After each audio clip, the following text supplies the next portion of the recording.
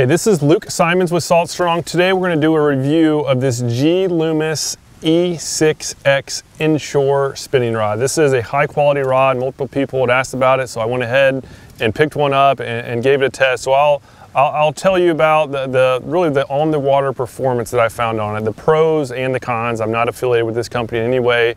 Just wanted to share with you at least what I found so that you can make an educated decision if you want to get one of these or not. So first we'll talk about some of the pros, and on this one in particular, this is an 8-foot rod. This is a little bit longer than what I normally use. I normally go for 7-foot, 6-inch rods, but so I went for the 8. I just felt it in the store, and the one that I liked the best was the 8-foot heavy power rod, which is rare as well. Usually I do like a medium to medium heavy, but this line of rods seems to have their power rating a little bit elevated. So like the heavy really feels more like a medium heavy, even a medium on some of the other rods that I use. Anyhow, as far as the pro, what I really like about this rod is that it really helps me just sling lures. It helps me get a lot of distance on light lures when I'm fishing the flats. That is obviously very, very important. The more distance you can cover, statistically, you're gonna catch more fish. And what it enables me to do is just stay in one spot. And I'll show you some footage of this happening. It was a windy day, the water was crystal clear, the sky was blue, kind of like today. It's just a hard day to sneak up on fish up in shallow water. So I just settled the boat down, and I was just stayed in one spot, and I was just casting. I was just distance casting across all the different potholes. And with this rod, I was able to to get far enough where I could land over the hole and then retrieve it back through it. And here's what happened.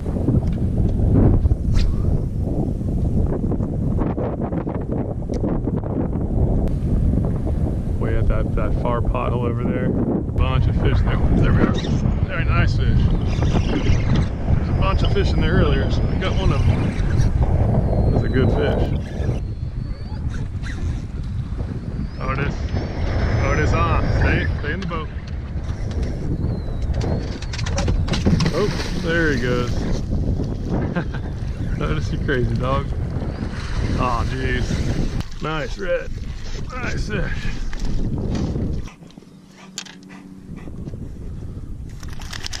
About a little over 32 inches.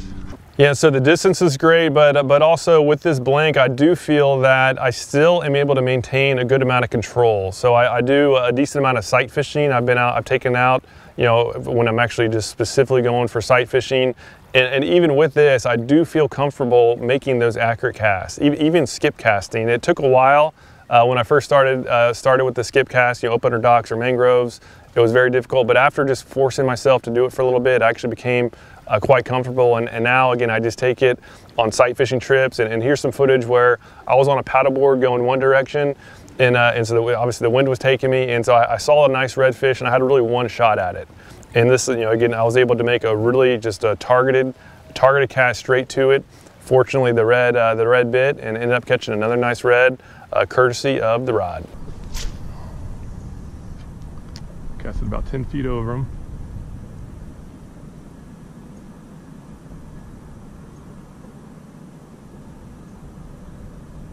Oh, got him, nice. That's a good red.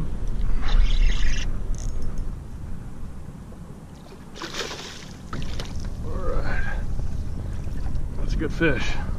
All right, so the third pro I'd like to talk about is just the fact that it's made in the USA. It says it's made in Washington State. I always like to see that. It's actually rare now that fishing rods are made here in the US, so that is certainly another good thing to consider when making a rod purchase.